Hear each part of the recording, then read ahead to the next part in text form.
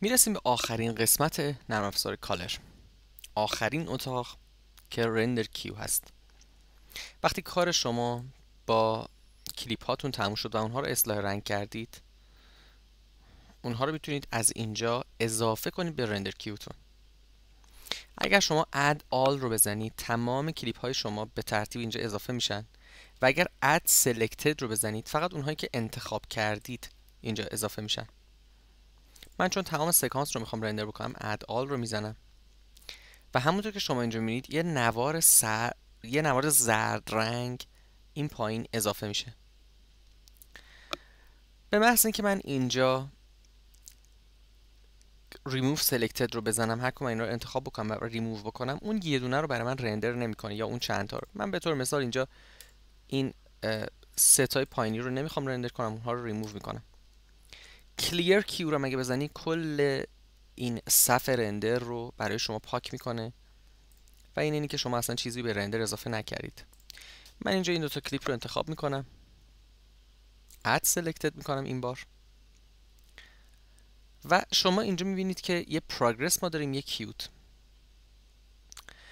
یه نکته خیلی خیلی مهم هست توی کالر، خیلی خیلی مهمه. اینجا شما میبینید جلوی هر گرید شما نوشته یک، گرید آیدی شما یکه.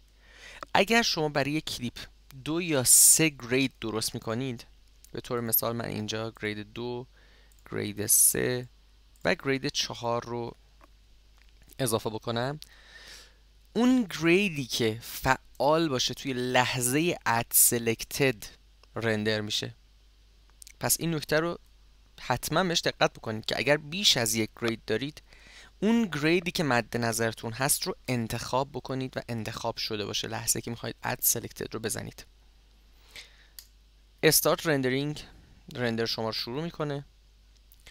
یه پروگرس بار در واقع نشون میده چقدر از تصویرهای شما رندر شده.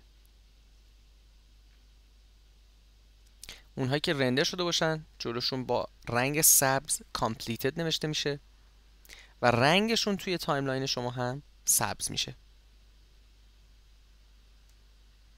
حالا من اگر بخوام میتونم این پروژه رو send to بزنم و برم توی فاینال کات و از توی فاینال کات از همون سکانسی که دیدید کلیپ هام رو توی تایملاین هم داشته باشم.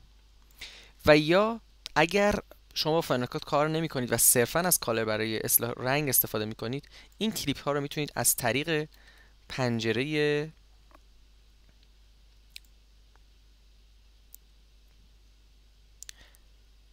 رندر دایرکتوری بهش دسترسی پیدا بکنید. اینجا مثلا من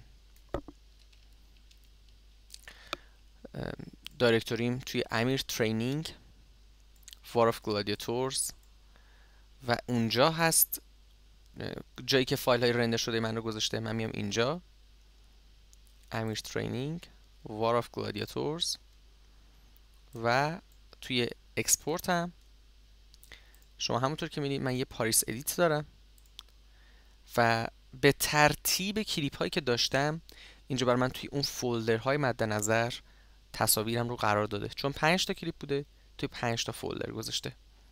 فولدر 3 و 4 و 5 من خالیه به تبع، چون من توی رندر کیوم اونها رو اضافه نکردم. البته بار اول اضافه کردم، دفعه دوم کلیر کردم و مووی هایی که اصلاح کردم، اصلاح رنگ کردم، اینجا حضور دارن. خب به پایان نرم افزار کالر رسیدیم. البته به پایان این خودآموزش. یه نکته خیلی خیلی مهمه دیگه مونده، توی قسمت بعد با هم میبینیم و اون هم خداحافظیه.